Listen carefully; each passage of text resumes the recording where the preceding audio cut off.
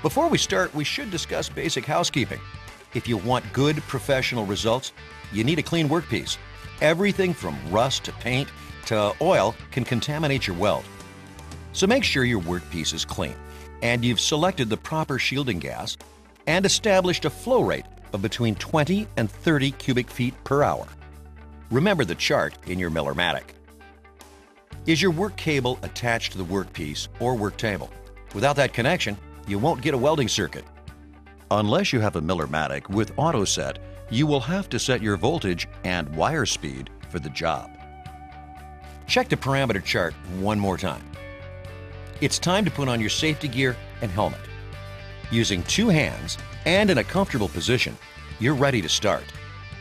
How you hold the gun depends on the type of metal you're working on and what type of weld.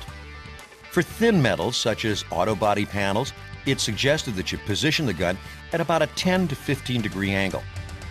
At this angle, a push travel provides the best results.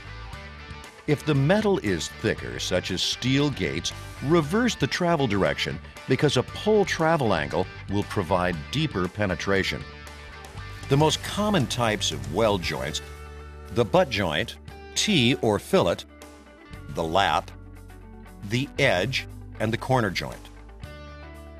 For T-joints and lap joints, use a 15 degree angle. For butt joints, edge joints, and corner joints, you'll need to be perpendicular to the weld joint. Keep the contact tip about 3/8 to 1/2 inch from the weld surface. This is called the stickout, and if you are further or closer than this, you may not get the results you want.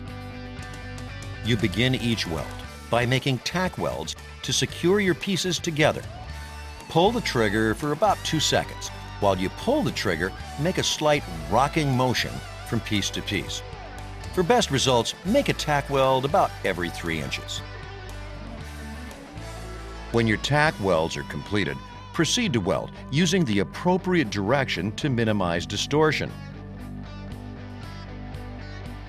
Stay on the leading edge of the puddle.